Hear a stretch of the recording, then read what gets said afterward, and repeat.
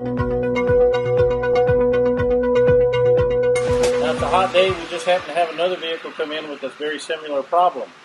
Now, in the first case, the air conditioning was working right, except when you would accelerate, go up a hill, you would lose your flow out the vents and floor and default to defrost only. Now, in this case, that's all we have is defrost at all times. We can't change from the vent to the floor. Now, it's still a vacuum-controlled system, so since we're defaulting to defrost at all times, my suspicion is not whether or not it's the canister holding vacuum or the check valve leaking. It's whether or not we actually even have vacuum there to make the control valve work. So what we're going to first do is go inside here. I've got it lit up where we can take the camera and show you what we're going to do. This is your heat selector control module, and it's vacuum, of course. And it comes out of the dashboard right here. Now, in order to gain access to this one, we have to kind of take it out so we can reach down inside there. Now you can see the check valve down inside there. It's located right there. Now that check valve is a one-way valve. It's plugged into the feed line, which is drawing vacuum from the intake, and it comes up here, travels up to this color line, goes in the back of the module. So the first thing I want to know on this one is whether or not I have vacuum. So I'm going to pull that check valve out and see if I have vacuum on the input side of it.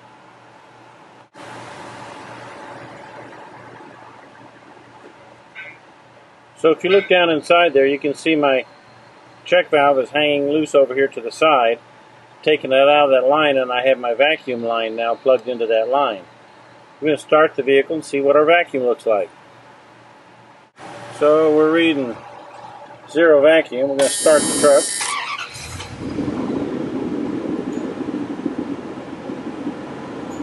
As you can see, I'm only reading about 3.5 to 4 pounds vacuum. That's not enough to operate this controller. And it bleeds off. So this controller here needs vacuum to operate, and it's only got about 3 or 4 pounds of vacuum. So my problem lies somewhere where I am tapped in there and my vacuum line going in here. So I need to pull my vacuum line out there and insert my smoke machine and smoke it from there forward. So I'm going to pull my vacuum line out.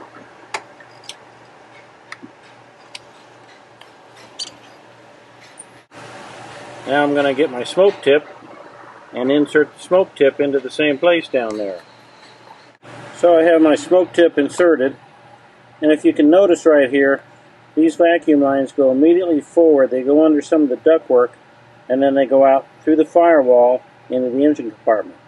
So when I turn on my smoke machine, I'm going to go out there and look for the smoke.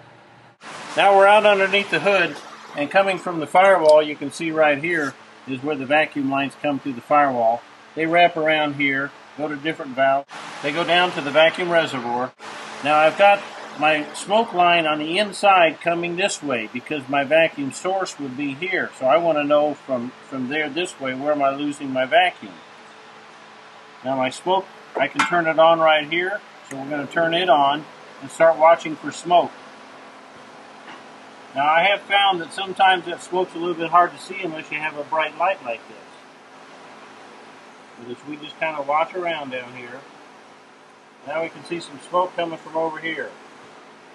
Well, we've got smoke there. Let's see if we can kind of zero in on that a little bit.